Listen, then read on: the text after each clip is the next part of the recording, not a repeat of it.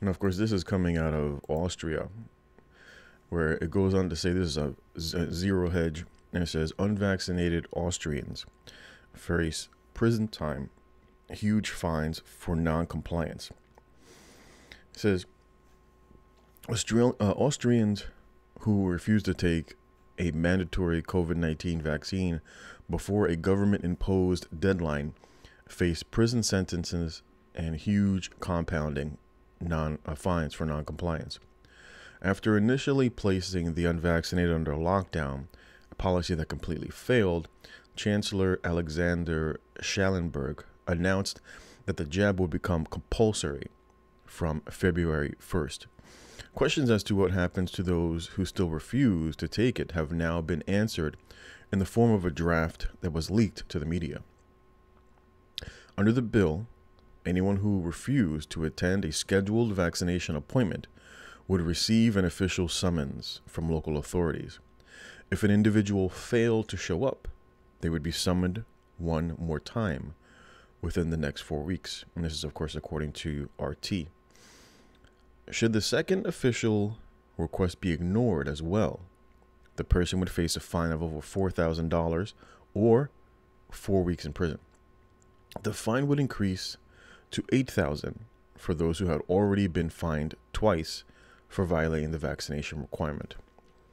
No one will be forcibly brought to a vaccination center to get jabbed against their will, although, rest assured, they will be forcibly placed behind bars if they continue to refuse. If it passes, the legislation will stay in place for 3 years.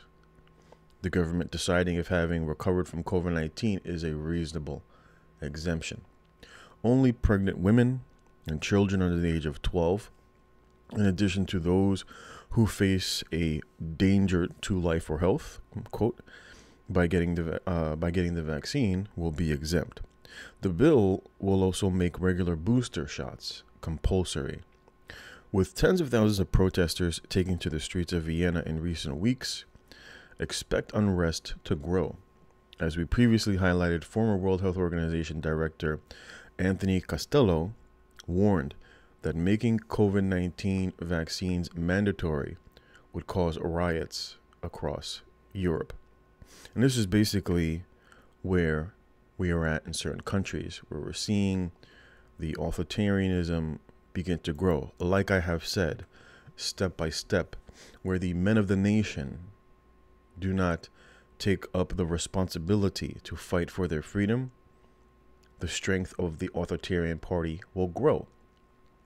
And as more individuals succumb to the pressure from the state and local government, many of those individuals will inevitably side with the government, very similar to what happened in Germany, to where literally they are making experimentation via quote unquote vaccination and booster shots compulsory under law of fine or jail.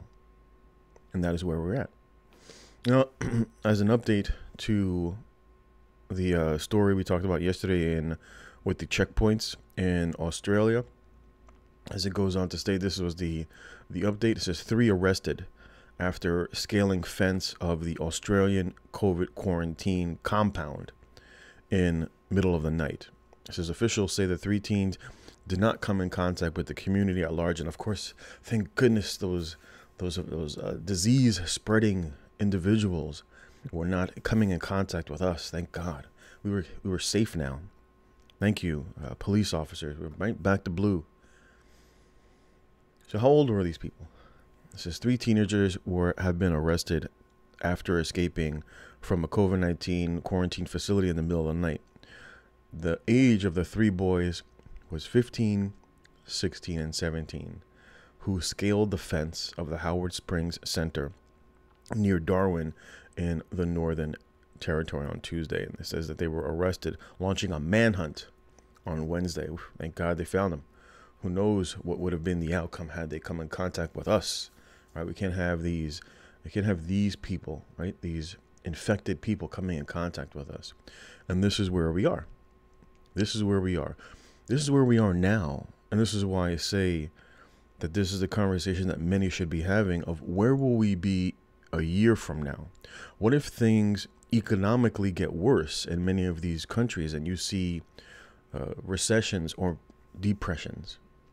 What will be the outcome then? How will they weaponize this against the poor? Something to think about. Anyway, I'm going to leave it here. Feel free, of course, to leave your comments below, and I will check you out next time.